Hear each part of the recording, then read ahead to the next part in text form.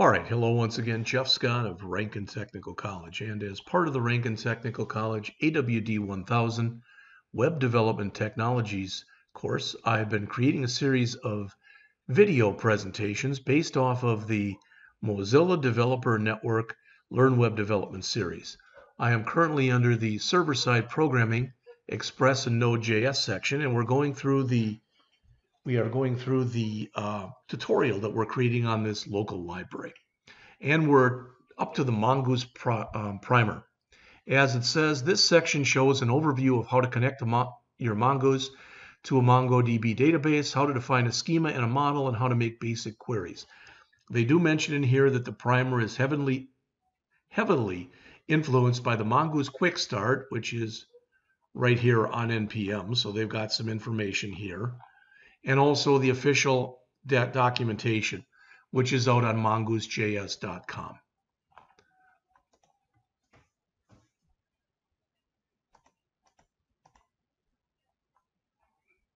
So Mongoose is installed in your project, in your added to package.json like anything else using NPM. So let's first do the install. And here is one case I think I would like to stop this run. So I'm going to add this.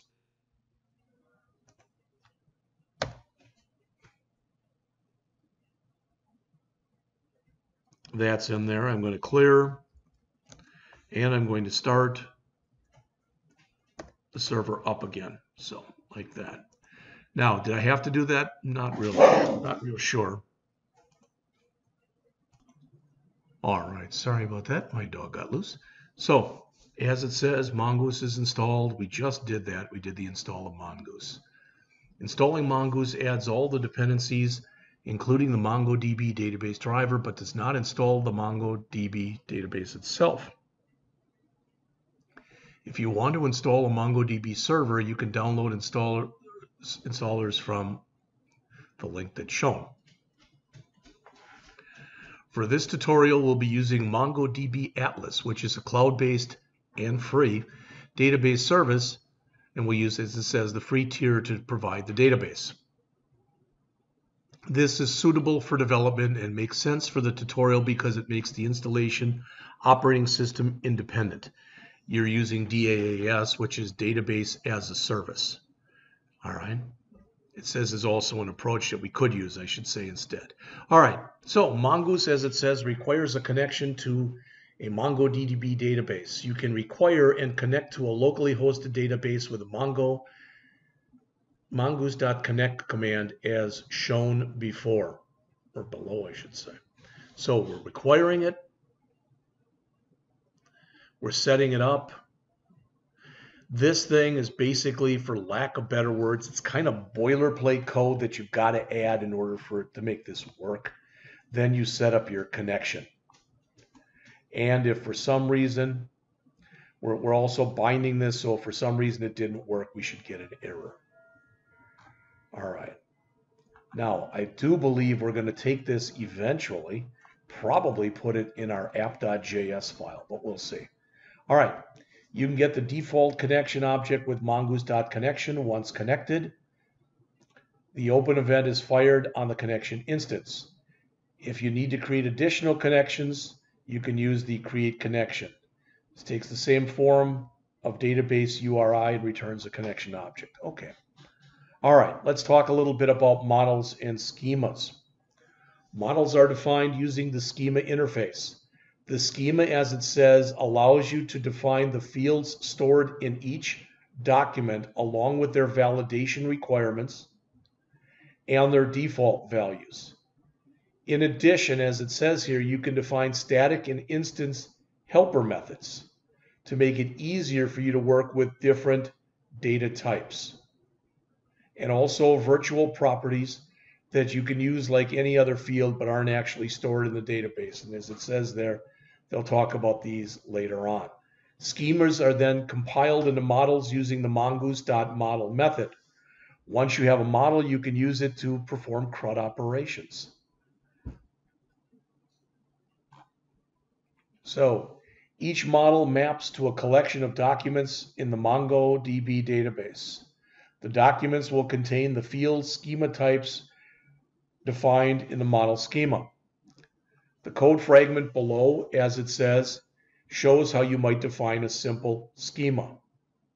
Now, you probably have already figured this out, but we've got some of this stuff that we talked about before from our UML diagram. All right.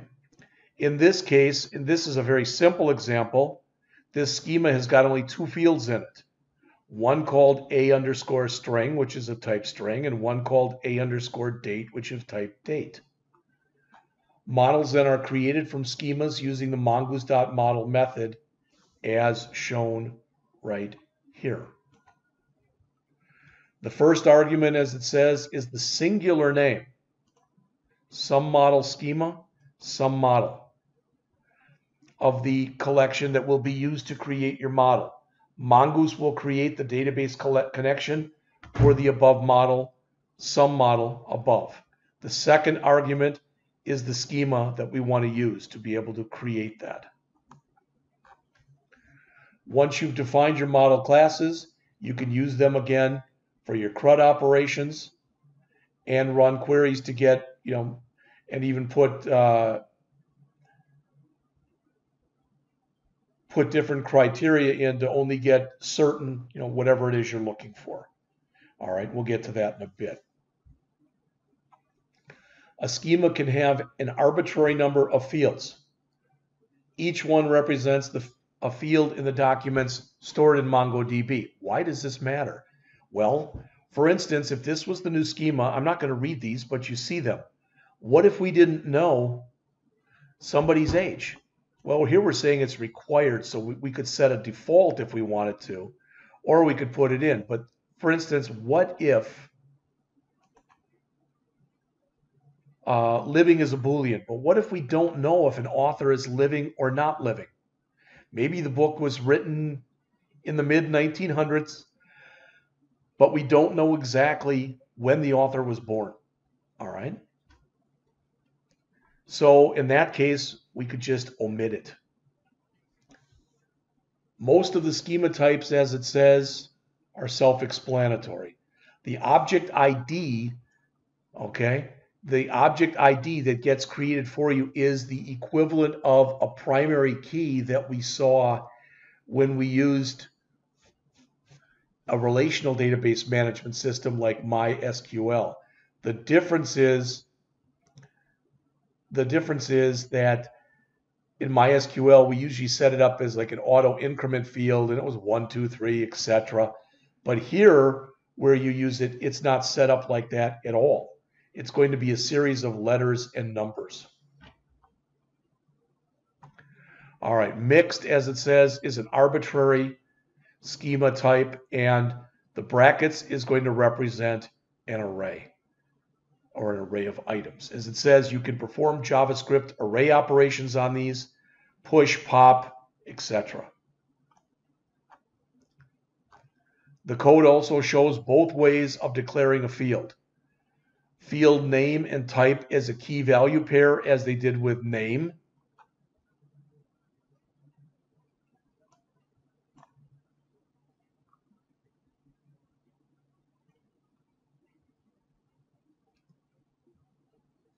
And field name followed by an object defining the type. All right. Okay. Mongoose provides built-in and customized or custom validators and synchronous and asynchronous validators. So it allows you to validate in different ways. The built-in validators are shown there. All schema types have the built-in required. So if it's set, as it says, it must be supplied. Numbers can have min and max, where for something like age, that makes sense. Strings have an enum, which specifies the set of allowable values for the field match, which you can use to specify a regular expression. Can also have a max length and a min length if you want. So the example below, they modified it to show some of this stuff. So notice they've got eggs, which can be a minimum of a half dozen and a maximum of a dozen, for example. drink, which is of type string and can be either coffee, tea, or water, for example. All right, again, we will be going through stuff like this more and more as we go on. All right. Virtual properties, as it says there, are document properties that you can use to get and set that do not get persisted to MongoDB. Getters are useful for formatting or combining fields. Setters are useful for decomposing a single value into multiple values for storage. All right, it says the example in the documentation constructs and then deconstructs a full name virtual property, which is a combination of first name and last name. And that's easier, typically it's easier to work with that one field, one combined or concatenated field, as opposed to two fields. All right. A schema can also have instance methods, static methods, and query helpers. Instance and static methods are similar, but the obvious difference is each instance method is associated with a particular record. So each person, for example, has an age. All right. But when you talk about a static method, it's shared by all instances. So if I had a count of the total number of people I was creating, I might make that, something like that into something static. Query helpers allow you to extend Mongo's chainable query builder API, which we will be looking at in the future. For example, allowing you to add a query by name in addition to the find one, find by ID. Again, we're going to be going over all this stuff as we go on. Once you've created your schema, you can use it to create models. The model represents a collection of documents in the database you can use to search, while the model's instances represent individual documents that you can save and you can retrieve. So it says we provide a brief overview below, and that's all this is. All of this stuff that's in here is brief. We will be spending much more time, guaranteed, in the AWD 1111 class on this. All right, so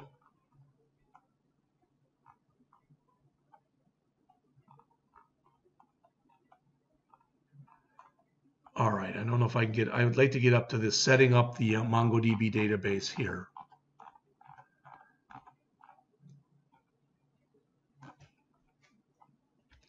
To create a record, you can define an instance of the model and then call save. All right, the example below it says, assumes that some model is a model that's already been created. Now again, if it doesn't make sense, we're going to walk through an example of this in just a minute. Creation of records along with updates, delete, and queries are asynchronous operations. It says you supply a callback that is called when the operation completes. The API uses the error first argument convention. So the first argument in the callback must always be to handle an error. If the API returns a result, that's provided as the second argument. You can also use create to define a model instance at the same time as you save it. All right. Every model has an associated connection. This will be the default connection when you use mongoose.model. You create the new connection and call .model on it to create the documents on a different database. You can access fields in this new model using the dot syntax. All right, again, hopefully this will all become much more apparent as far as what's going on in here as we go on. You can search for records using some of these query methods. Why would you want to do that? Well, let's think of our library example. I might want a listing of, let's just assume, all the books that are available as science fiction books. All right. And then once I found that, I maybe have found the book I like, I might want to again query to find how many copies of that book there are. And if there's only one, let's say, is that copy available? All right. So as mentioned here, you can search for records using query methods, specifying query conditions as a JSON document. And they show an example right here. Probably isn't going to make a boatload of sense right now. If you specify a callback as shown above, the query will execute immediately. The callback will then be invoked when the search has been completed. Note all callbacks in Mongoose use the pattern callback error result. If an error occurs, the error parameter will contain an error document and result will be null. And as opposed to if it's successful, then error is null and the result will be populated with the query results. It is important to remember that not finding any results is not an error. All it means is there were no criteria that met what you were looking for. For instance, if it's the first day of class, and let's say that I've got 20 students in my class, and in the first day I walk in there and I go, okay, how many of you are more than 100 years old? And raise your hand. Well, there's a pretty good chance that no hands will go up. That doesn't mean that's an invalid thing to ask for. It means there are no people, in this case, no students, that met that criteria. All right. If you don't specify a callback, then the API will return a value of type query, which can be used to build up the query and then execute it later using the exec method. All right. Above there it says we've defined the query conditions on the find method.